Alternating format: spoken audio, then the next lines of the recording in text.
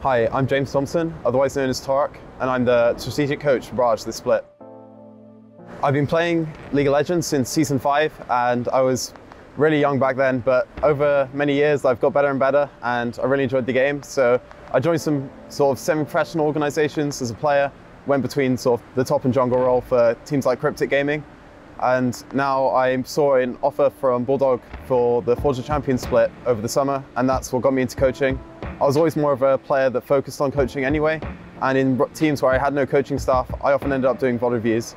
And so I figured I'd move on to being an actual coach, and that's what got me into the UK scene. I have a lot to learn from the players as well as my fellow coaching staff, and I think I can grow a lot over this split. Especially the fact that they're all veterans means that they're all willing to open conversation and we can really discuss the meta, and it's really, really good for us across the split, because it means we'll develop so much faster as a team without any form of drama necessary. Outside of League of Legends, I'm a student and I'm a sports enthusiast. I really, really enjoy basketball, table tennis, and I'm a goalkeeper in a variety of sports.